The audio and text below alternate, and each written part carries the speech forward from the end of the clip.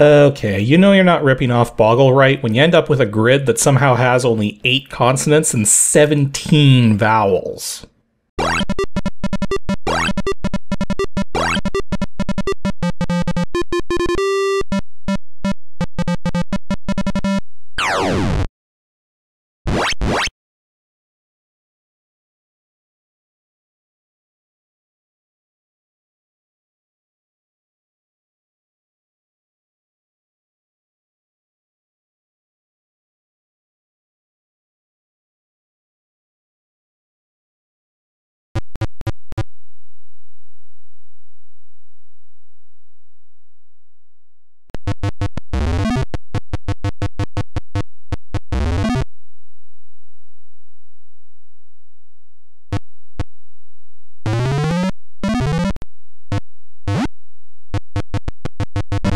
Today's episode of Ancient DOS Games is going to be slightly different from the norm, since instead of reviewing a single game, we're going to be taking a look at a bunch of games made by a single company. Specifically, Soleau Software, started by William Soleau way back around the start of the 90s. Although it's difficult to pin down the exact point in time when he started the company, seeing as William Soleau was writing software sometime beforehand. Although it is important to note that William Soleau was not the only person writing games under the Soleau Software banner, although he was the person doing most of the coding. There was a huge number of games to come out of Soleau in the days of DOS. In fact, all of them are DOS software, even though Windows 3.1 was out at the time, and none of these games are so complicated that they couldn't have been made in Windows. In fact, once Windows 95 hit the scene, software from Soleau took a notable dive in quantity as they switched from DOS development to Windows, and instead of releasing 4 to 6 games per year, they were now only releasing about 1 game every 2 or 3 years. Now, as one might expect just browsing through the list of Soleau titles out there, a lot of the games they offer are similar to other existing games, including their own, but each usually has slightly different rules or gameplay compared to the games they're based on. While every Soleau game is playable for sure, the level of difficulty is often high, and random chance can really factor into things. Not to mention some of their games are decent, while others are just rage-inducing. I'm only going to go over a few titles today, both good and bad, but I'll probably do another video like this one in the future to take a look at some more of their games. Also, we won't be going through the whole game stats and DOSBox configuration details because a lot of them are virtually identical. Almost every game in the Soleau library runs in an EGA 640x350 16-color video mode. Every game uses the PC speaker for sound effects exclusively. Every game pretty much works with 0 extra configuration under DOSBox, just leaving cycle set to auto. And all of these games are still available for download and purchase from the Soleau Software website at www.soleau.com. Since yes, they're actually still around, though their latest games were released about 2.5 years ago.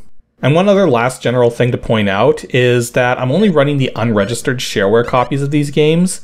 The thing is, registration for these games typically just unlocks save game abilities, the ability to play multiplayer on the same computer with other people, and additional levels, not to mention it gets rid of the nag screens.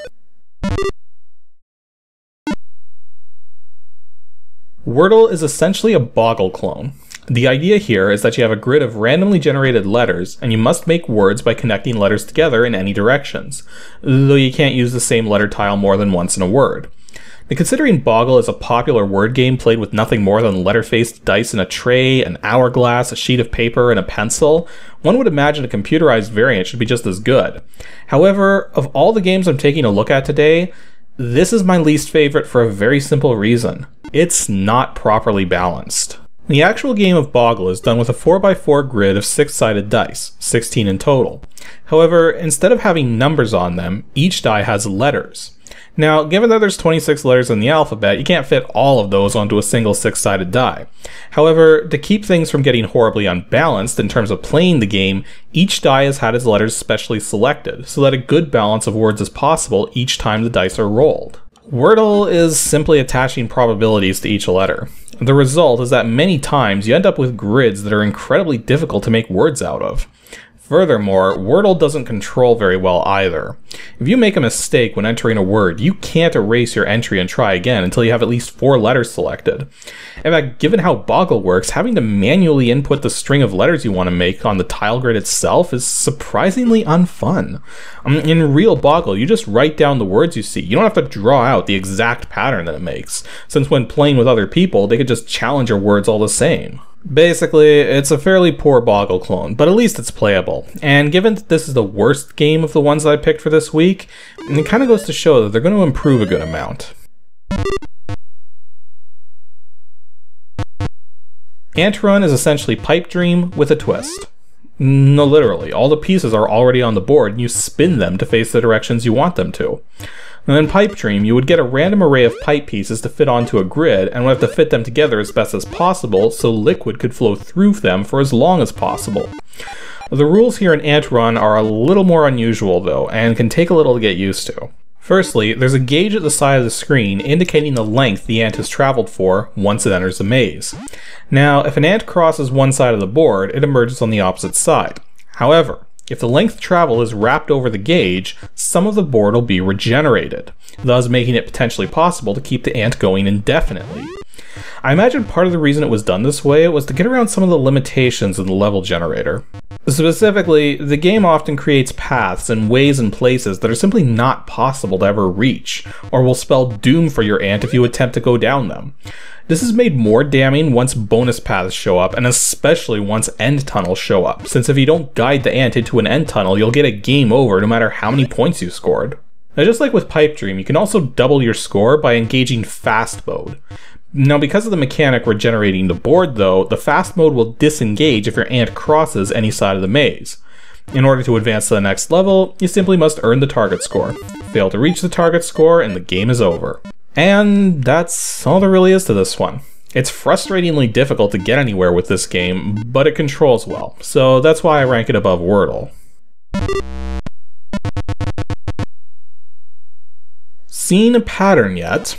I should note that the best Soleau games are the ones which are more original, which is partly why these first ones I'm looking at all have been clones of other games. Isle Wars is essentially the same as the strategy board game Risk, where you have armies in various countries and are trying to take over the world. However, this game has some notable differences to the game it's based off of. For starters, combat is heavily balanced towards defense in this game. The amount of offensive power you need to survive attacking just a single army can sometimes be ludicrous. You also have the ability to attack a country with just a single army, using just a single army. However, if you attempt this and fail, since the countries can't ever be completely empty, your army is simply taken over by the opponent you are attacking, giving them a free army and country in the process, thus making it even more imperative to attack with overwhelming power. There's also random events which can happen, usually cutting forces down in small clusters of countries, though occasionally boosting armies instead. Now, the controls in this game are somewhat clunky since you have to click on the numbers showing on each country as opposed to the countries themselves, which I guess kinda makes sense, but you'd think the game would be tracking a pixel mask in the background so that you didn't have to do that. You also keep a stock of cards, and I've noticed that the AI is far more likely to get wild cards than the player is for some reason. Plus, you only get a card at the end of your turn if you successfully take over a country during your turn. Once you have 3 of the same card, at the start of your next turn, you'll be prompted to cash them in, or skip doing so if you want to wait for some curious reason.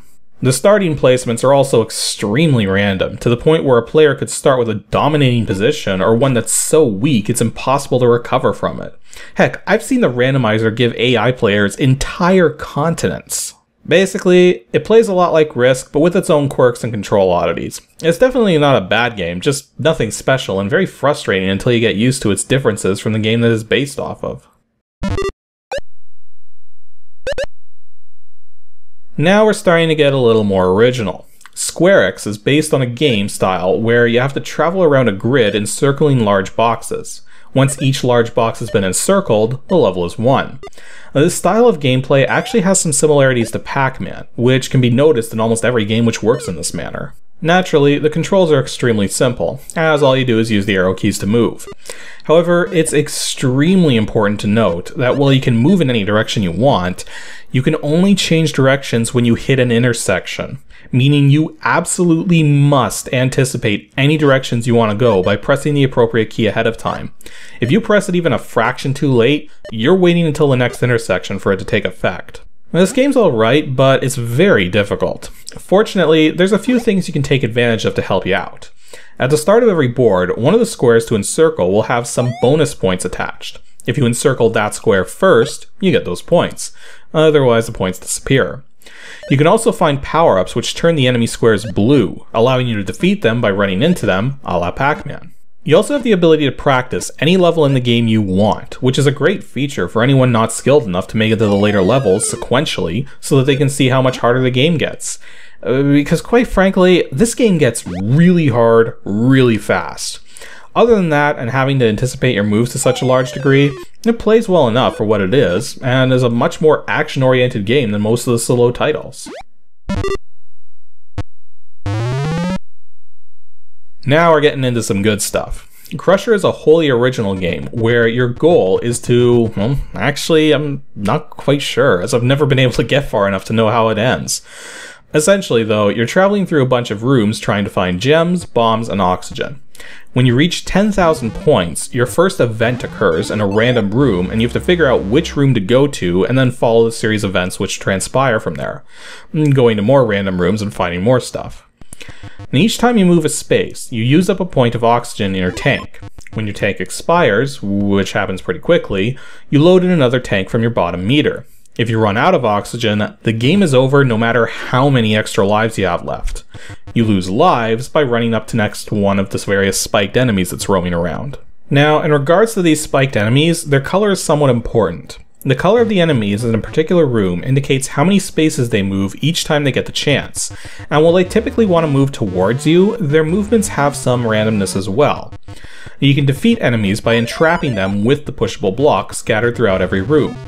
Enemies are also unable to move through power-ups or other enemies, though I should note that using enemies to entrap other enemies won't actually trigger them to die, though one of them will die if you defeat a different enemy with nothing but blocks and power-ups. And each time you defeat an enemy, an oxygen tank will appear in a random spot in the room. However, once you've unlocked your first event, it's just better to stop trying to defeat enemies and just make it through each room as fast as you can, since the enemies will respawn, but the power-ups won't. Alas, as original as this game is, it mostly comes down to luck. You can skew that luck a little by using the bombs you acquire to blast through just about anything, but that'll only get you so far. Thus, while the game is pretty fun, you can't expect to win it every time, even if you know exactly what you're doing. It actually kind of feels like a roguelike in that sense, and I don't really have any complaints about this one. Lastly for today, we have Balloon Challenge, which is actually my favorite Soleau game, specifically because it's not only original, but it's a head-to-head strategy game that's very simple to play and goes by relatively quickly. There is still some random chance to it, but unlike most of the games before this one with randomized elements, the AI is stuck with the same board layout you are. Thus, clever planning with your moves can ultimately win the game for you regardless of how epic or lame the board ends up being. The gameplay is incredibly simple. Both players have a row of hot air balloons at the bottom. On your turn, you send one up and see how high it can get. The higher the balloon gets, the more points it's worth. And the trick is taking advantage of the things which can get in the way. Arrow clouds will cause balloons to glide sideways, gray storm clouds will stop balloons in their tracks, 10-point pickups are worth 10 points immediately, twisters will teleport your balloon to a random location, often, though not always, a good location, and airplanes kinda shred the balloons to pieces, making them worth no points at all. The planes also move every turn, so you need to take advantage of their movements to really score big compared to your opponent. One thing that's neat about this game are the movement mechanics. If a balloon is moved sideways thanks to an arrow cloud and it crosses over the bottom side of another balloon, it maintains its momentum and will continue to slide sideways. Arrow clouds also change the direction they're pointing in following a balloon moving across one. So sometimes a move may be worth a lot of points, but performing it will open up your opponent to make an even more valuable move. Plus, you also need to keep in mind which balloons your opponent has launched, since setting things up for yourself is nice, but can be ruined if your opponent catches on and decides to launch a balloon to mess things up for you or score the way you intended to. For as simple as this game is compared to the others, it has a lot of depth and strategy and is very fun to play. Thus, if you're wanting to try a Soleau game out because you've never played one before, this is the one I would recommend people try first. Though the Crusher games aren't all that bad either, just a lot more random in their outcome. And yeah, we're already at the end of today's episode of Ancient DOS Games. I had a feeling the time was just going to fly on this one. In any case, stay tuned for episode 154 of Ancient DOS Games coming out Saturday, February 7th, where I'll be taking a look at a strategy game that has some relation to Greek mythology. Not really all that much. If you think you know which game that could be, then make sure to send your guess to adg@pixelships.com, and in the interim, I've got 2 solid weeks of programming ahead of me, and I plan to take full advantage of them.